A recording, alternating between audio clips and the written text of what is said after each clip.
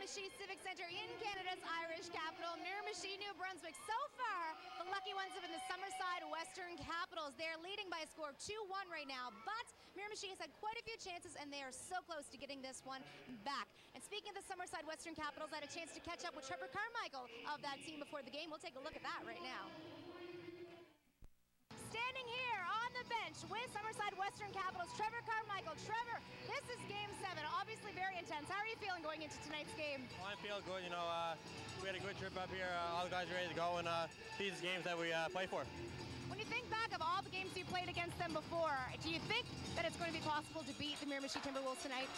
Oh, for sure. We showed all series. Like even last year we struggled with them during the regular season, then we ended up sweeping them in the first round. And same way this year.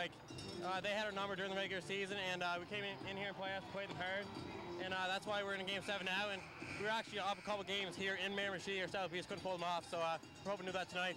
So how do you use that to your advantage, knowing that you have been that close before? Oh, exactly. We know we've been that close before. So like I said before, we're just going to keep playing hard. And we know that we can beat them here, so it's just a matter of playing a full 60 and pulling it off tonight. All right, well, I'll let you go back and get the warm-up here. Thanks for this. All right, thanks a lot.